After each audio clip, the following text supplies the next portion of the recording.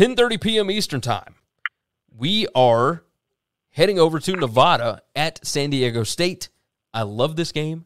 San Diego State is a 3-point favorite, total of 45.5. Nevada won last year 26-21. Nevada 3-0 straight up and against the spread the last 3 seasons against San Diego State. And you start diving into this. I don't, like, obviously, Nevada's defense is not good. But San Diego State has trouble scoring against air.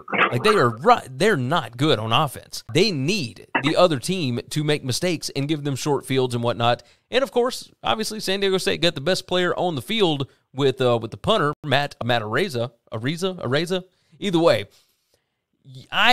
when I look at the defense against Nevada's offense, I do believe San Diego State is going to slow them down. But Nevada has so many different ways to score, and any mistake that San Diego State makes is going to cost them. I'm going to ride with Nevada because I've got a 3-point head start here, but this certainly looks like it's a game that could come down to the wire, and I trust the team that can score over the one that can't. So I'll take the Wolfpack here. I've been staying on San Diego State all year.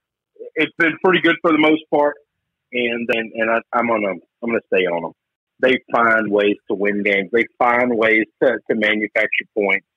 And I don't know if they're going to do it through defense. I don't know if they're going to do it through turnovers or how it's going to come.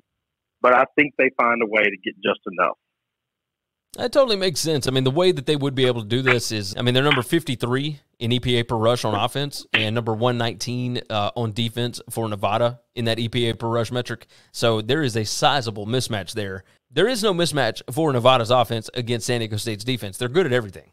But I do know that Nevada got the best quarterback on the field. That's the way I'm going to go. Nevada +3. You are rolling San Diego State -3. 10:30